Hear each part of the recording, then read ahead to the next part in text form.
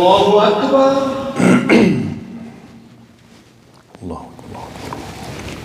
الله أكبر.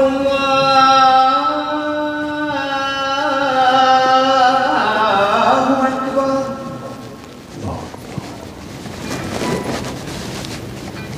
أشهد أن لا إله إلا الله.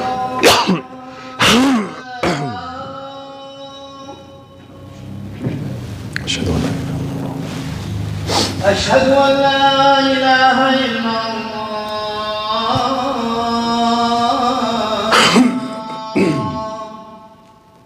أشهد أن لا إله إلا الله. أشهد أن محمدا رسول الله. أشهد أن محمدا رسول الله. أشهد أن محمدا رسول الله.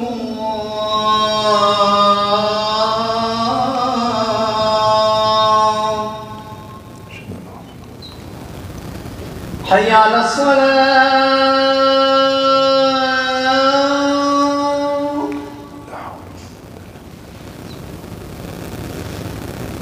حي على الصلاة.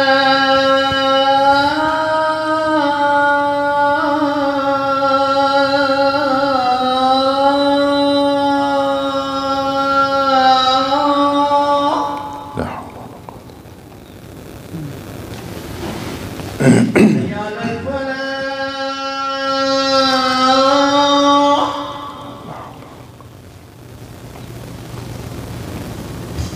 حي على الفلاح.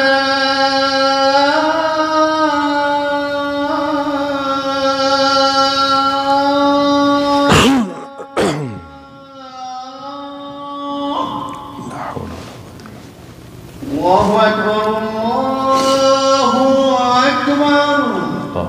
الله أكبر. لا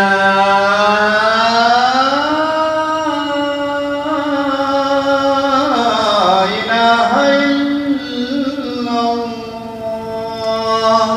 لا إله إلا الله.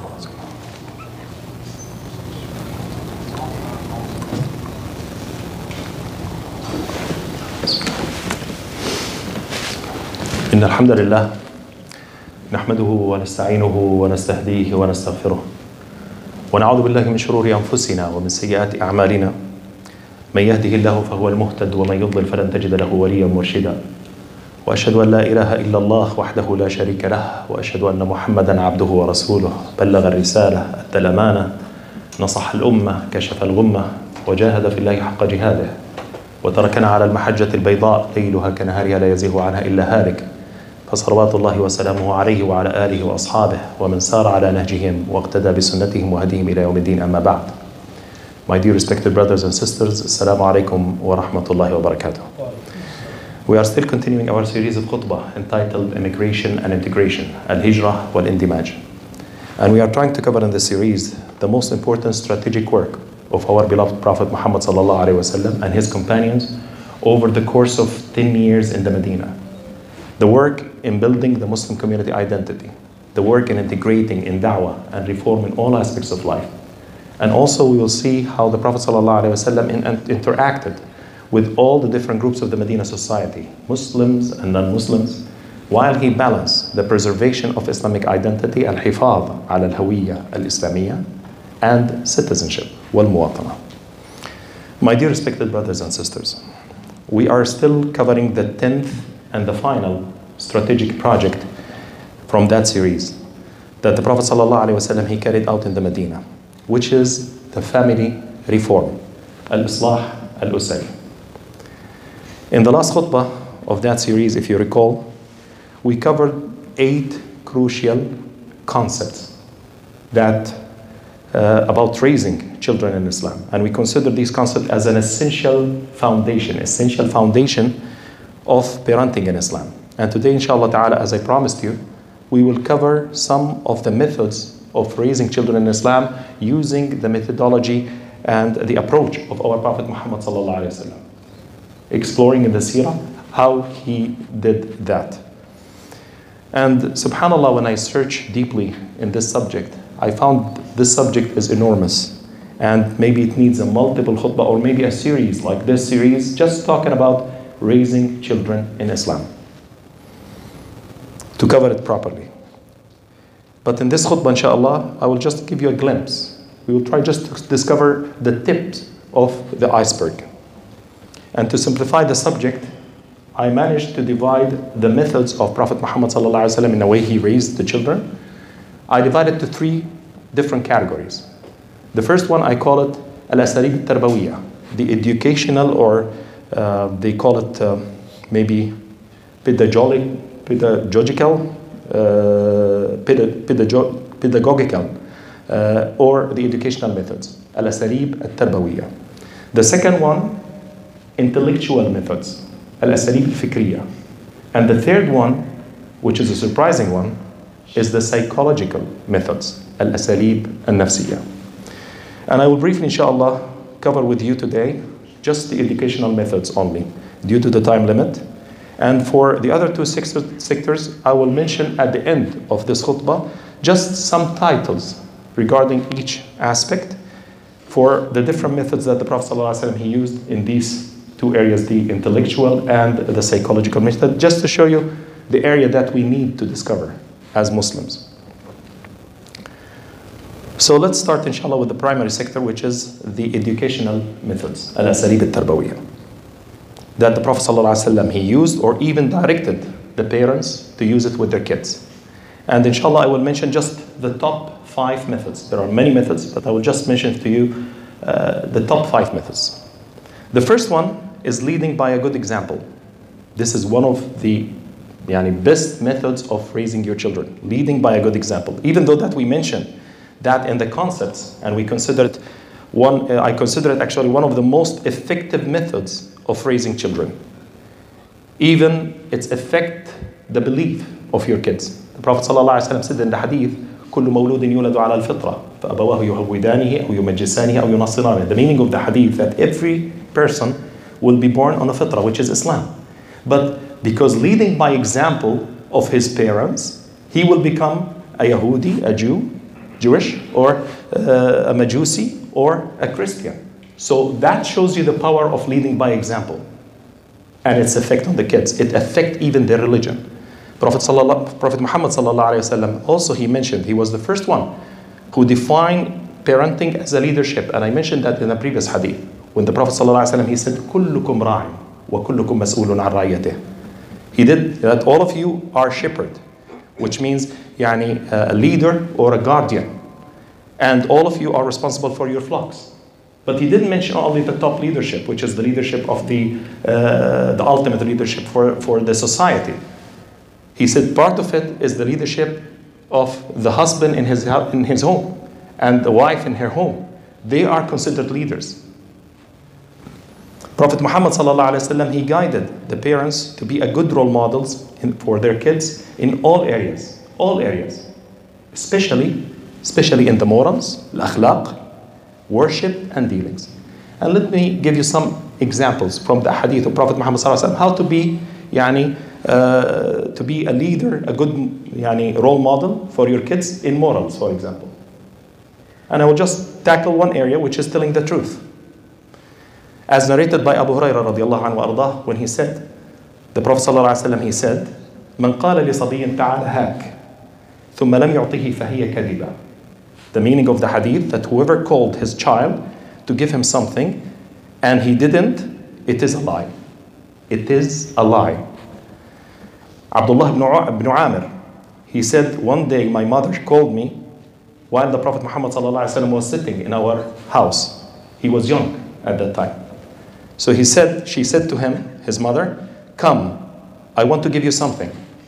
Come, I want to give you something." So immediately the Prophet ﷺ, he asked her, "What do you want to give him?" She said, "I wanted to give him dates." So the Prophet ﷺ, he said, "Ama innaki law lam tu'tihi shay'an kutibat alayki kadhiba."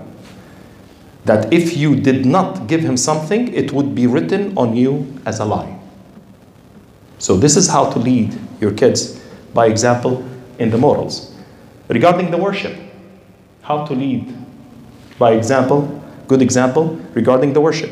A famous hadith, and I think most of you know this hadith, in Sahih al-Bukhari, that Ibn Abbas radiallahu anhu ardah, he said, I slept at my aunt Maymuna house, and when it was late at night, Abdullah ibn Abbas was really young at that age, at that time. So he said at late night, the Prophet ﷺ, he woke up without anybody's feeling, but he felt. Abdullah ibn Mas'ud, or Abdullah ibn Abbas, he said, I saw the Prophet ﷺ woke up and he made a light wudu from a water container that was hanged on the wall and started to pray. So what Abdullah ibn Abbas said, so I did the wudu the way that he did. I did the wudu the way that he did. Then I prayed beside him on his left.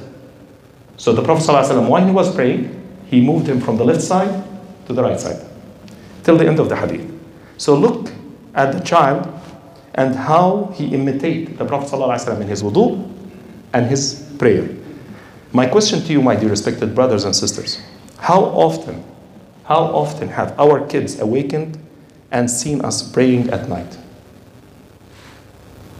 Or how often we did a sadaqah or anything? Seeing the parents doing that is much better than many lectures that you do about Qiyam al-Layl. They want to see it in your action, not in the books. Not in the book of the seerah. They want to see the parents activating these attitudes at their home. The same thing with the sadaqah, the same thing with fasting. They want to see you, not just read it from the books. That's how to lead by example in the worship. Another hadith that narrated by Abdullah ibn Abi Bakr radiyallahu anhu ardah, he said he was watching the dua of his father day and night.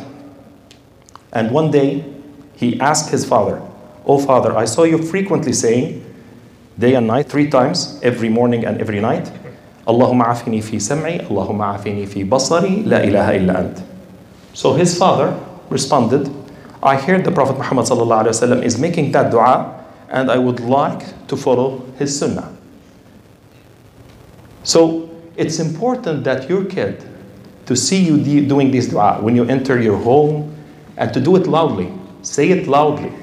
To do adhkar al-sabah, adhkar al-masa' loudly at your home, when you ride the car, when you exit from your home, when you eat. He wants to see these practices and these ad'iyah in your life, not just in Sahih Muslim, in the books. And this is how to lead your kids by example in the worship.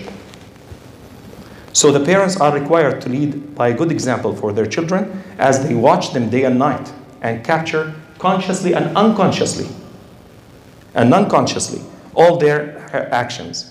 And they are, believe me, your kids, even they are young and small, 1 year or 2 years, they are intelligent, small, and active recorders. They will record everything, whether you like it or not. So lead by a good example at your home. And that's a form of leadership. The second thing, the second style that the Prophet ﷺ, he encouraged us to use is selecting the proper time for educating. So to get the ultimate fruits of your advice to your children, you need to select the right time and also the right place. Right time and right place. When they are in the right mood to accept it. Prophet Muhammad ﷺ, he accurately detected and selected the best time and place to advise the kids. And subhanAllah, when I looked at the seerah, I found 3 primary times that the Prophet ﷺ, he used them to advise the kids. The first one, on the road, while riding and going to a picnic. As narrated by Ibn Abbas, the famous hadith that he said that I was riding behind the Prophet Muhammad sallallahu alaihi wasallam, and he said, يا غلام إني أعلمك كلمات احفظ الله يحفظك احفظ الله تجده تجاهك إذا سألت فاسأل الله وإذا استعنت فاستعن بالله واعلم أن الأمة لو اجتمعت على أن ينفعوك بشيء لن ينفعوك إلا بشيء قد كتبه الله لك ولو اجتمعوا على أن يضروك بشيء لن يضروك إلا بشيء قد كتبه الله عليك رفعت الأقلام وجفت الصحف. The meaning, which is a famous hadith, the meaning of the hadith that the Prophet ﷺ started the hadith, O ghulam, I'm teaching you words till the end of the hadith.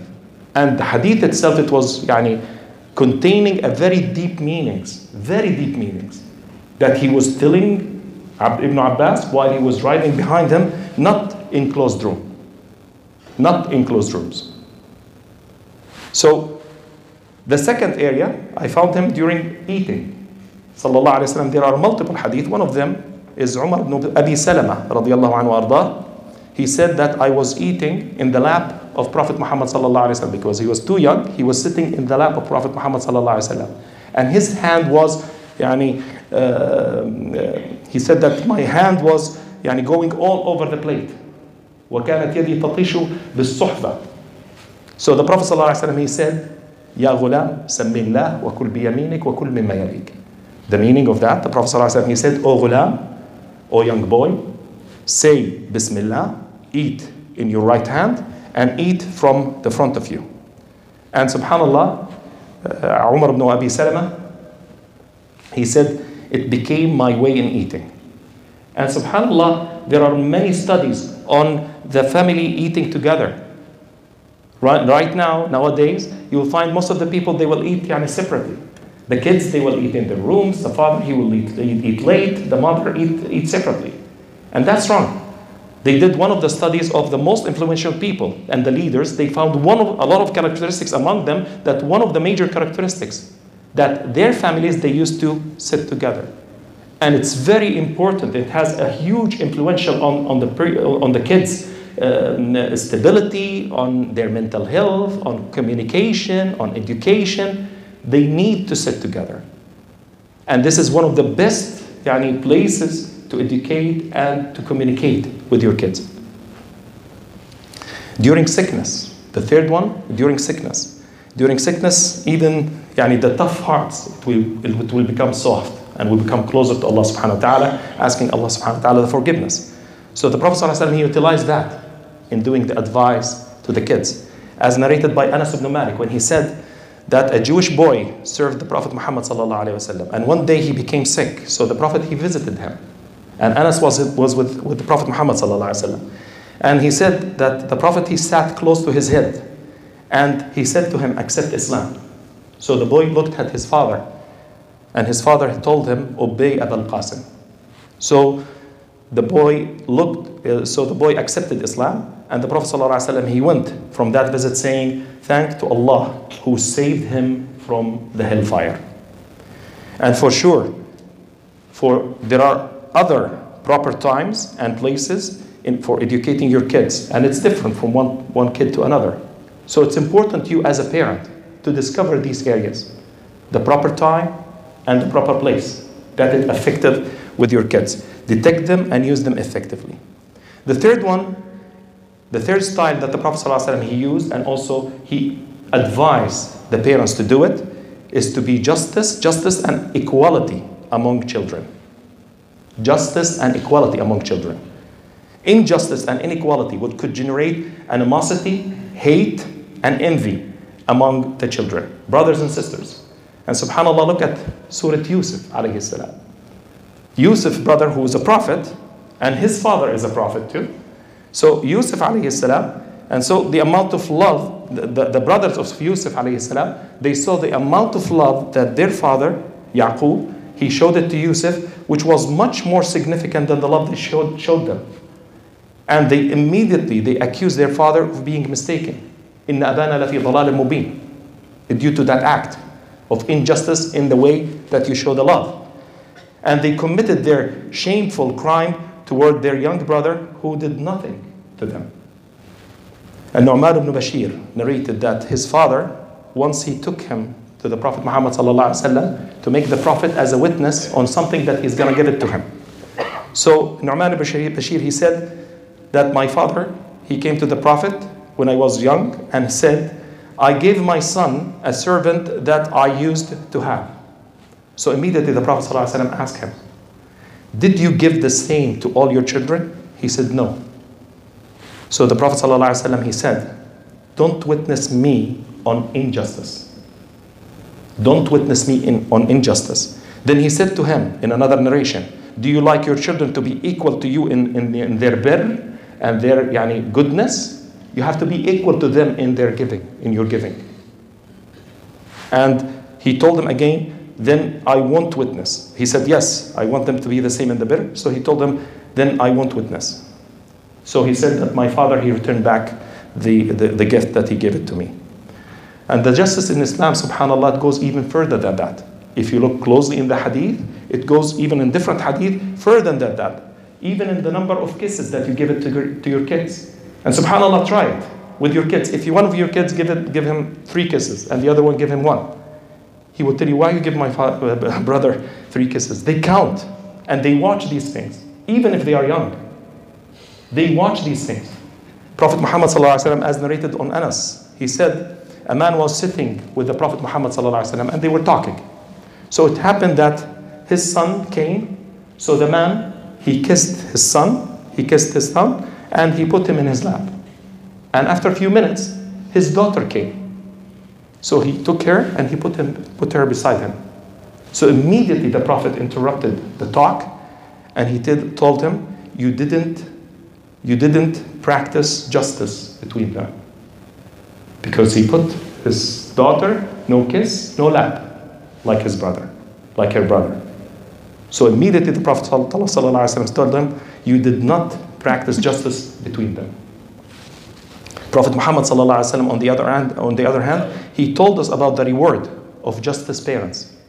In the hadith that narrated in Sahih Muslim on Abdullah ibn Amr ibn al-As radiyallahu anhuma wa ardahuma, when he said that, the Prophet ﷺ, he said, إن المقسطين عند الله على منابر من نور. إن المقسطين عند الله على منابر من نور. الذين يعدلون في حكمهم وأهليهم وما ولوا. The meaning of the hadith, that the justice people, Allah will reward them with a platform of light. Those who are just in their judgment with their families and whomever they rule. Subhanallah, most of the justice hadith and the fadl and the reward for the justice people, all the time we take it just for the ultimate leadership. And we forgot about the other type of leadership that the Prophet ﷺ told in the hadith, which is the parents in his family, the parents in their families, whether the father or the mother in between among their kids. So that's a major form of justice. The fourth method is responding and fulfilling the children's rights, giving the children their rights and accepting the truth from them will give them a positive feeling about life. As narrated in Sahih al-Bukhari wa Muslim, Sahl ibn Sa'd, he said that a drink was given to Prophet Muhammad ﷺ. In some of the narration, this drink is a yogurt, laban. And you know that the Prophet ﷺ, he drank from it. And you know that when he drank the Prophet ﷺ from that pot, the Sahaba, they used to fight who will take that pot, and even they drink behind the Prophet ﷺ, and even they put their mouth in the area that the Prophet ﷺ drank from it, because this is a blessing. But it happened at that time that they were sitting, in an ordered way. So when they give him the pot, by the sunnah, he has to give it to the person on the right. And it happened, subhanallah, on his right was a young boy, and on his left, elder adults and leaders of the community. So the Prophet ﷺ, he knew that this is the right of the kids. So he gave him the pot. So the Prophet ﷺ, no, he didn't give him the pot. Basically, he asked him, he said to the boy, the Prophet ﷺ asked the boy, would you excuse me for giving those people before you? Would you excuse me to give those people before you? So what was the boy's response? No. Just imagine if that was your boy, what are you gonna do? Maybe you will tell him that you are not polite, or you will punish him, or you adjust his attitude. And then he said, by Allah, O Messenger of Allah, I will not sacrifice my share of drinking after you for anyone. So what the Prophet ﷺ, he did?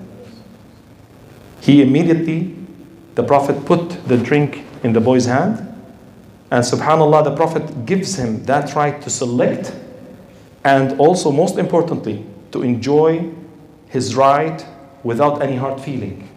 Without any hard feeling or blame. Because sometimes when we give the choices for our kids, sometimes, and we are trying to practice to be a democratic, but sometimes we are seeking a specific answer. And if we didn't get that answer, maybe we'll punish him at home, or we'll try to abuse his right. And subhanallah, the Prophet ﷺ, when he gave it to him, without any frowning, without any comments, without anything. And he gave it to him with happiness. So we need to practice that justice among our kids. The fifth and the final one, stay away from too much blaming and punishment. If you read the biography of Prophet Muhammad sallallahu alaihi wasallam, he stayed away from blaming and punishment regarding raising the children. And a famous hadith narrated by Anas ibn Malik. Anas ibn Malik, when the Prophet sallallahu alaihi wasallam arrived to the Medina, immediately his mother, Salama, she brought Anas. He was so young, too young, and she gave it to the Prophet Muhammad sallallahu alaihi wasallam, and she told him that Anas over here to serve you, O Prophet. So he lived with the Prophet for 10 years till the death of Prophet Muhammad sallallahu alaihi wasallam. So after the death of Prophet Muhammad sallallahu alaihi wasallam, and after multiple years, the tabi'een, they were asking Anas ibn Malik about the behavior of Prophet Muhammad sallallahu alaihi wasallam, that you lived 10 years at the house of Prophet Muhammad sallallahu alaihi wasallam, and contacting directly with Prophet Muhammad sallallahu alaihi wasallam. So how was his raising? So the Prophet sallallahu alaihi wasallam, he said, Anas ibn Malik, he said, I served the Prophet for 10 years. He never told me for something that I did why you did it, or for something that I didn't do why you didn't do. And Anas said in another narration that he did not blame me for any delay in fulfilling his order. And if somebody from his home blamed me for that, from the wives of Prophet Muhammad sallallahu alaihi wasallam, he would say to them, listen to what the Prophet sallallahu alaihi wasallam, he would say to them. He will say, leave him alone.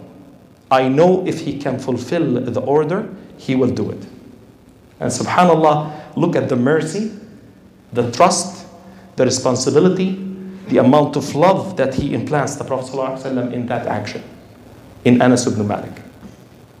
And subhanallah, if I ask anyone of you to do that, to deal with his kids without blaming even, which is the lowest level of punishment, blaming, a lot of you, they will say, how I'm going to raise my kids? As if there is no way to raise our kids except by blaming and punishment.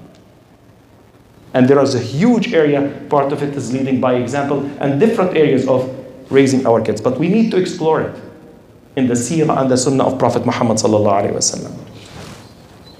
The Prophet sallallahu alaihi wasallam's seerah is rich of unique and innovative methods for raising our children in Islam. And still, we have the intellectual methods sector that the Prophet ﷺ, he used in raising the children, such as the storytelling, direct speech, using the logic that the children that they can understand, and most importantly, the quiet dialogue. This is part of his sunnah. One part of his methods is the quiet dialogue, the practical and experimental methods, and linking the child to the fixed role model, such as the Prophet Muhammad sallallahu alaihi wasallam. Also, we didn't touch the third sector, which is the psychological methods, where the Prophet sallallahu alaihi wasallam, he used it in raising the children, such as children accompanies, like taking your child to the meetings with your friends, to your work. This is part of the psychological methods that the Prophet ﷺ, he used to boost the trust and to boost the confidence, self-confidence in your kids. Giving pleasure and joy to the child through good reception to them, kissing them, wiping their heads, carrying them, providing them with good food, eating with them, even calling them with the good names, not bad names. All that underneath the psychological part. Constructive competition among the children, encouragement for the children, praising them, developing the child confidence through keeping secrets. Sometimes the Prophet ﷺ, he will give to the young child a secret to keep. This is to improve the self-confidence. Fasting in early ages, developing the social confidence when the child send them to shop, the needs for home. It's good when you take your kids to the shopping to let them do and practice the shopping while you are supervising them. This is to increase their social confidence. There are more than 27, I counted more than 27 psychological styles that the Prophet ﷺ used in this sector only. How many of us read or practice these methods in raising our children. What we are practicing right now with our children is more culture than Islam, away from Islam. Away from Islam. We need to explore and to read that and to practice it in our life. Practicing these methods will eliminate many of the mental and psychological issues that our kids are experiencing nowadays. أسأل الله عز وجل أن يحفظ بيوتنا وبيوتكم بالإيمان والتقوى وأن يفقهنا في ديننا وأن يجعلنا ممن يحيون سنة نبيه في جميع قلوب المسلمين على طاعته ونصرة دينه وممن مرجعهم في كل أمورهم كتاب الله وسنة رسوله إنه ولي ذلك والقادر عليه. أقول قولي هذا وأستغفر الله لي ولكم فاستغفروه فيا فوز المستغفرين. استغفر الله.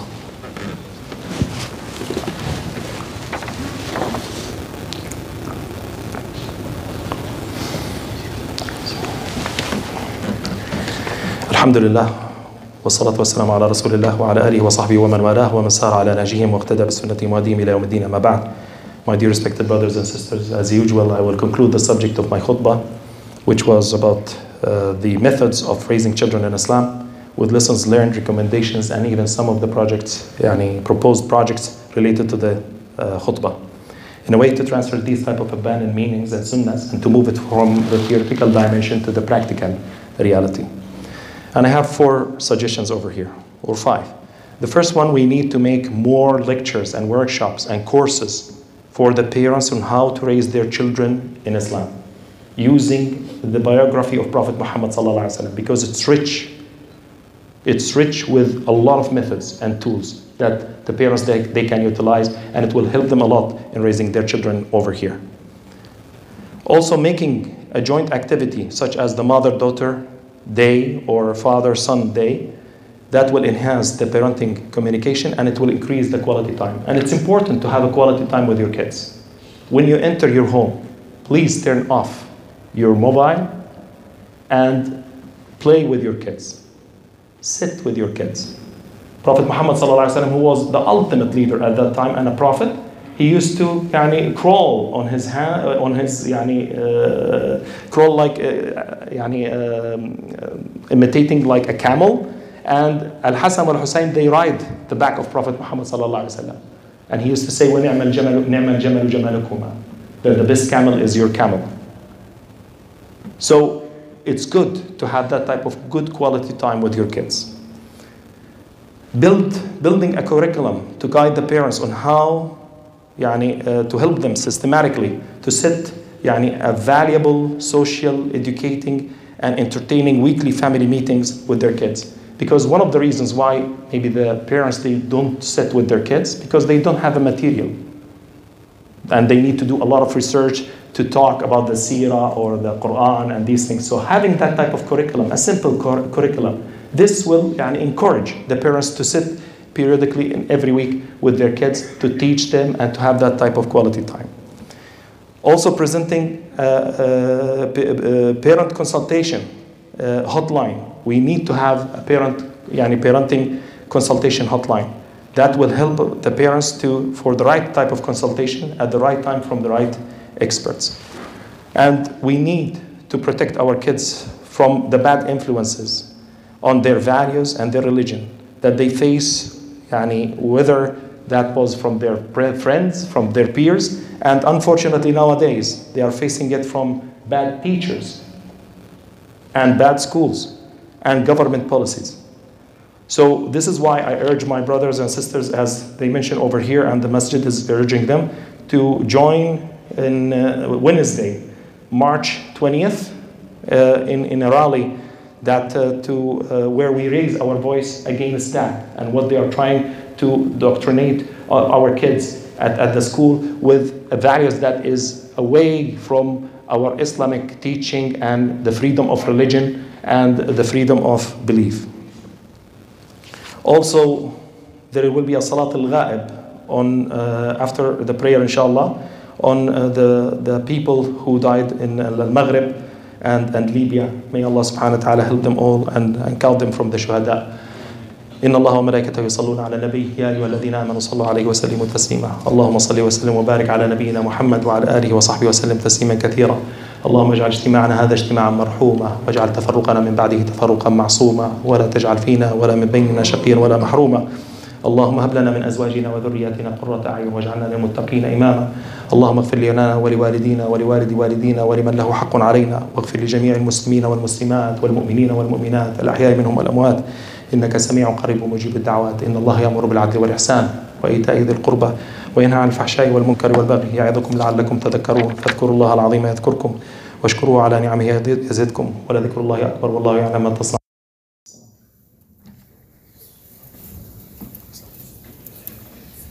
الله أكبر الله